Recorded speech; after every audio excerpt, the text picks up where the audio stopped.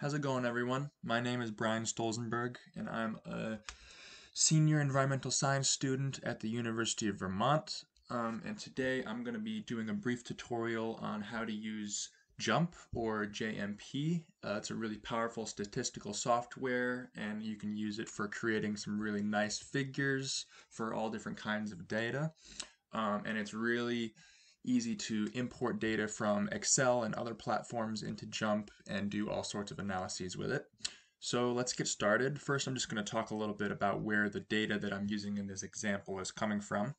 This data was taken from a soil core research project that was done at the Biogeochemistry Lab at the University of Vermont. And this is looking at an incubation data set of different soil core solutions, and it's looking at the treatment that was either an acidic treatment that's trying to simulate acid rain, or a recovery treatment that is simulating a higher pH recovery from acid rain. And we're looking at two different watersheds here, the Hubbard Brook watershed, which is in New Hampshire, and the Sleepers River watershed, which is in southern Vermont. And the main piece of data that we're looking at here is the amount of carbon, or dissolved organic carbon, or DOC, that we had before the incubation happened, which is right here. And we're comparing that to how much DOC we found after the incubation happened. So basically, how much of this carbon was biodegradable and was respired by the bacteria that we inoculated into our samples. And we're basically comparing the difference in concentration between the before and after incubation data sets.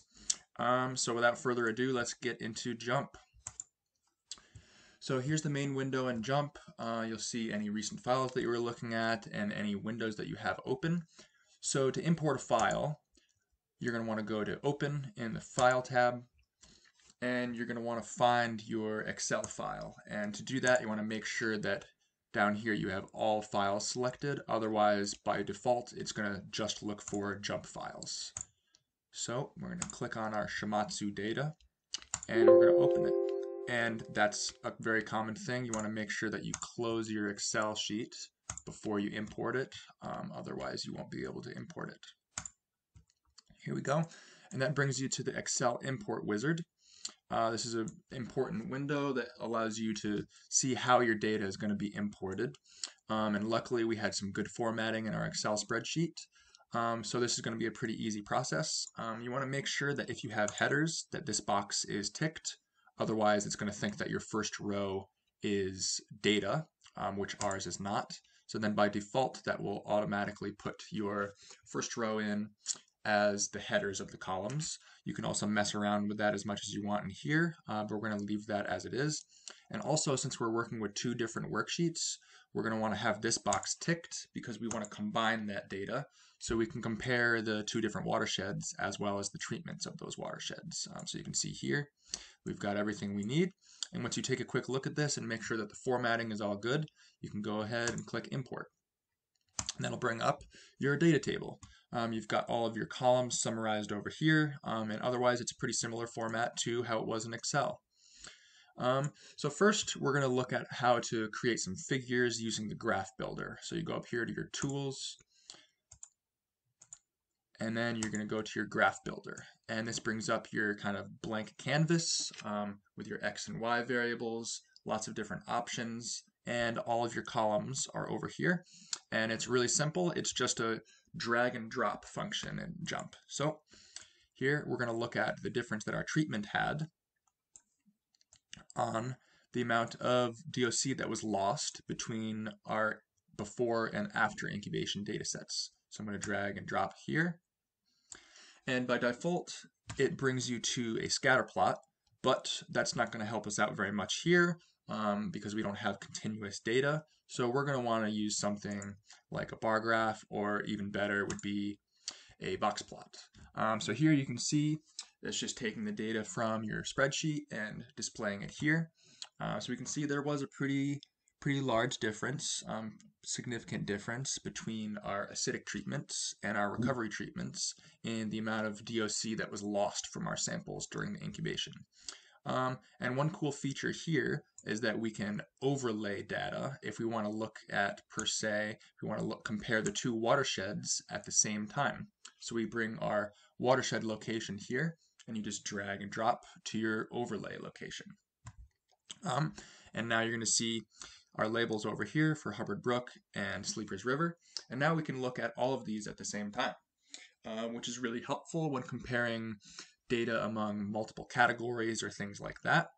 And so now that we've got a figure to work with, let's run some basic statistics on that. And one place I like to start with that is in this graph builder window. You can go down here and click Launch Analysis, and that will bring you to your Fit Model window. And it's really cool because it will automatically take the information that's in your graph and fit it to a model, and then it will choose the right kind of model that you're trying to look at. Obviously you can change that, but since we're just looking at the leverage and how much these two variables affected our DOC, we're just going to do a standard least squares analysis.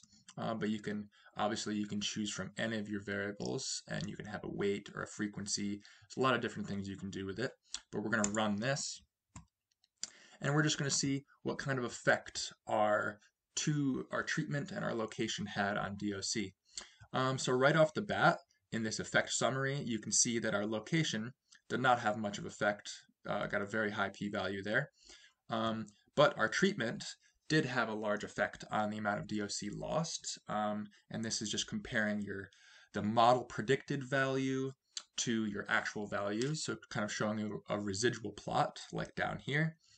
And you can get some analysis of variance statistics down here, so that'll give us another p-value, and there's the same p-value that we got from this table up here. And this is showing you the leverage that these two different variables had on our DOC lost. So it looks like we had a pretty strong relationship between treatment and the amount of DOC lost. So what we're going to want to do is we're going to just do a simpler analysis, so trying to zoom in on that. So you're going to go to Analyze, and we're just going to do a fit y by x. And so the same way the graph works, you can take your treatment variable, drag it in as your x factor, take your DOC lost variable, and drag it in as your y factor, and press OK. And that'll bring up your scatter plot, and then you have a lot of options for what kind of tests you want to run. So first we're just going to get some summary statistics on our data. It'll give you the mean and the standard deviations among the two groups, which is useful. It'll give you also your confidence interval, but we want to do a statistical test, so we're just going to do a basic t-test. And here it'll show you the distribution of your data, and using by default a 5% confidence interval or alpha level of 0.05, it'll calculate your p-values. And so here we can see that we had a pretty significant difference. Our confidence at a 95% confidence interval, our p-value was 0.0068. So we got a pretty strong relationship there. And that's it, guys. That's a brief introduction on how to make some useful figures and some basic statistical analysis using JMP. Thanks for your time.